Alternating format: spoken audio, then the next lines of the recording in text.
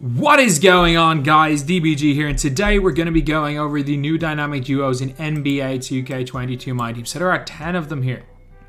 We've got the Evan Turner, Jared Sullinger duo. We got Duncan Robinson, Tyler Hero. We have the new DeAndre Jordan with Chris Paul.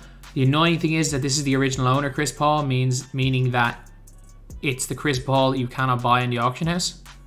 So like, unless you physically bought the original owner one. Yeah, these are different cards.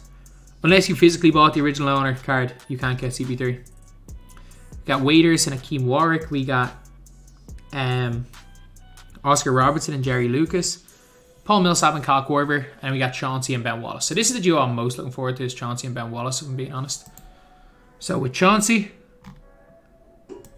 he gets +7 to his driving dunk. He gets +3 to his 3-ball. And he gets hot zone hunter on half with bailout on half. Okay. Okay, that helps. That really does help a lot. And then Ben Wallace.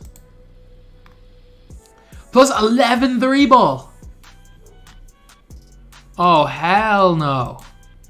Oh, hell no. You give him like even a Steph Curry. Or even give him a Bill Russell coach. He gets to go up to a 93 ball with any coach. Alright, Scotty and Ben... Or I say Chauncey and Ben might have to both be in the team because of how good it makes Ben Wallace. It makes Ben Wallace a freaking demon. Look, 99. Holy crap, man. Ben Wallace gets +60 total stats. He doesn't improve any badges, but still. Still though, Ben Wallace really is good. No, he does. Sorry, he gets back down puncher at half, which again doesn't really mean much, but still, he's going to be really good. His post-up goes +11 as well. I know it doesn't matter, but still. No, this duo is really good. This duo is surprisingly really, really good. On the wrong page. By the way, Bob Nedelicki got updated. He's a god. Evan Turner, Jared Sullinger. Okay, so Turner was up in his 3-ball. He gets half catch and shoot. Half Giant Slayer. Okay. Evan Turner gets pretty good.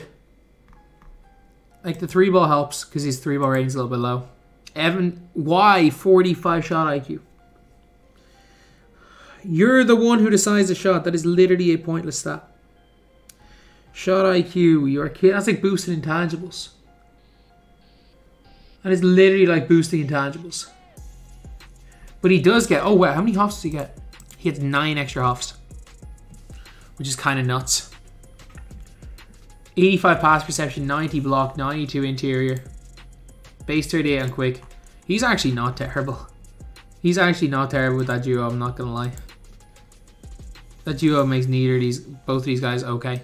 This is potentially the best of all the duos. So he doesn't improve his interior, but he gets, oh, I wish they'd just given him range. He gets Hot Zone Hunter, Slippery Off-Ball Hall of Fame. He gets +7 pass perception. +6 3-ball. He doesn't get that much better, if I'm being honest. He doesn't get that much better. Scotty Barnes.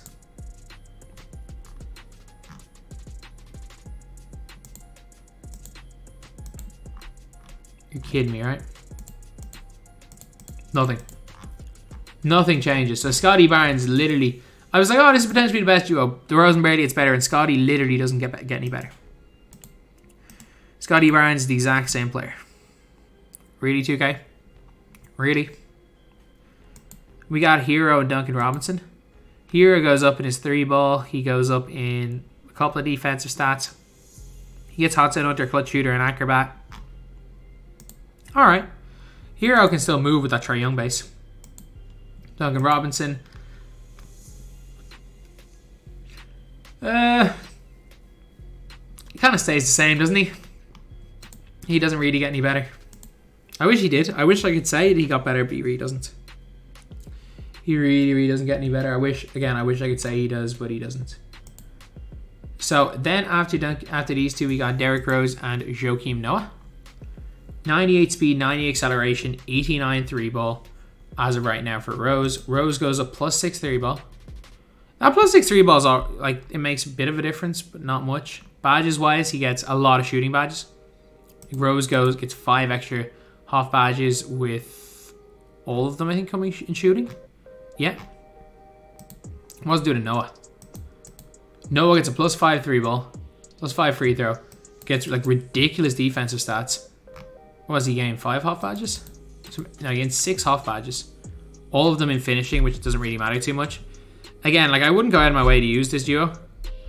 Like if you're going to be using the duo anyway, then if you're going to be using both of them anyway, then fair enough, use them. But I wouldn't go like out of my way to use this as a duo. Not awful though.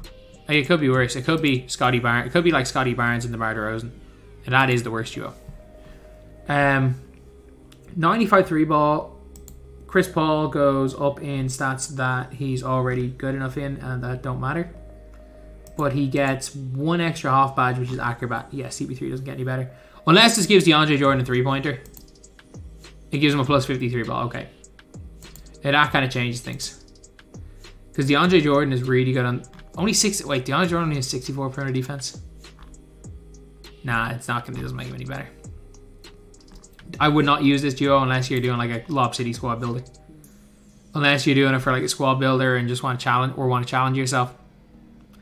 I wouldn't use this duo at all. Paul Millsap and Korver. Millsap is a card that a lot of us will never get.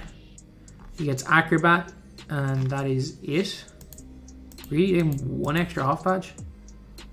From a gold to a half badge, you're not even going to notice. Base 34 and quick, fundamental dribble. Style, 94 3 ball. Like, he's still not very good. See with Korver. Korver's speed goes up 2, his vertical goes up 5, his 3 ball, again, doesn't really matter. His perimeter goes up, his dunk goes up 5.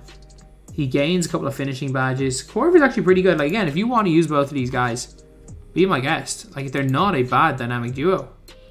Like, it's not a bad dynamic duo, these guys. It's just, again, this is the gold standard of dynamic duos right now. Jerry Lucas and Oscar Robertson. He's terrible, Jerry Lucas. Like, he just goes up and thinks he's already good at. Yeah, and gain some finishing badges. He still sucks. He's going to go to... Obviously, he goes for 99 overall, but he still sucks. Still got Ray Allen normal. He still absolutely sucks. Oscar Robertson goes up 3 in 3 ball. 1 in driving layup. He's the same card. Ooh, he gets half circus 3s. Which he has the normal leaner, which is huge. So, like, with half circus 3s, half difficult shots, half hot and under, he will be hitting leaners from everywhere. I do like that. Give him Chef. Like, I mean, if you can... Oscar Robertson does get better. He really does get better. Then we got Hakeem Warwick and Dion Waiters. Dion Waiters. That's better. Hakeem Warwick goes up +6 in 3 ball. Gets a bunch of finishing badges on Hall of Fame, which don't matter too much. His defense goes a bit, but Hakeem Warwick has already got a really good dribble style. He's got base 5 on quick, which is chick. The only problem with him, again, is the low 3-point rating. But, like, you're going to have to use Waiters. No, Waiters actually had some decent half badges. He still can't play any defense. Waiters isn't terrible. Because he still gets shifty in base 116. I know it's on normal timing. I mean, it's not the worst duo in the world. Not a brilliant duo, but not the worst in the world. And we got Ralph Sampson and Hakeem Olajuwon. Ralph Sampson goes up in 3 ball, nothing else of note. And in terms of badges, does he even get any? He does not. Hakeem Olajuwon gets 3 extra half badges, which are difficult shots put by boss and rise up. There's a +3 3 ball. I mean, if you want to use these two guys together, go for it. Their duos don't make any difference. They really don't. So yeah, of all these dynamic duos, there is one that I would like really suggest using, and it's Chauncey Billups and Ben Wallace. Mainly because Ben Wallace with that +11 3 ball, like people already find him chick anyway. Like people already find it really easy to shoot with Ben Wallace. It's going to become even easier to shoot with Ben Wallace now.